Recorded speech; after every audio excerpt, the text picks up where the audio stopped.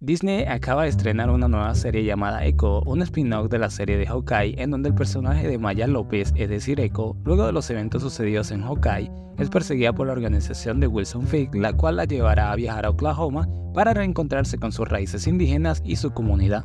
Si se recuerdan, en el final de Hawkeye, Echo había disparado a Wilson Fisk porque este estaba vinculado a la muerte de su padre, pues resulta que no. Ella pensó que lo había matado a pesar de haberle disparado, por lo que este tomará venganza. La serie se sitúa dentro del UCM, compartiendo continuidad con las películas y la serie de Hawkeye, en donde se presentó al personaje por primera vez. La actriz que hace de Echo, Alaqua Cox, realmente es sorda y también tiene una prótesis en una de sus piernas, tal como su personaje. Gran parte de la serie estará subtitulada por obvias razones y se presenta en un momento bastante difícil para la empresa. Debido a su terrible año 2023, tanto en taquilla como en streaming, a Disney no le fue nada bien. Por primera vez desde el 2016, perdió el título como el estudio más taquillero de Hollywood, siendo superado por Universal, quien se llevó la corona del 2023.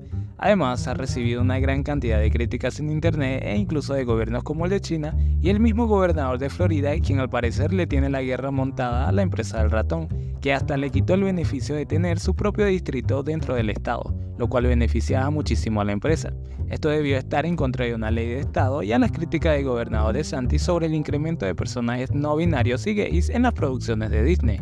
En una rueda de prensa, Bob Iger mencionó que los guionistas se preocupaban más por incluir mensajes positivos en las películas que perdieron de vista su principal objetivo, que es entretener. Así que se dieron cuenta de que el principal trabajo de la empresa es entretener, no dar mensajes con ciertos ideales a las personas y menos a los niños. Al parecer a la empresa se le olvidó que son los padres los que llevan a los niños a los cines y son quienes pagan Disney Plus, por lo que Iger enfatizó que trabajarán más en entretener que en dar mensajes entre comillas positivos, por lo que se espera que esta sea una de las últimas producciones de Disney basadas en algún personaje inclusivo. El éxito de esta serie dependerá de su narrativa y de su calidad, ya que el personaje no tiene una legión de haters como lo tiene Brie Larson.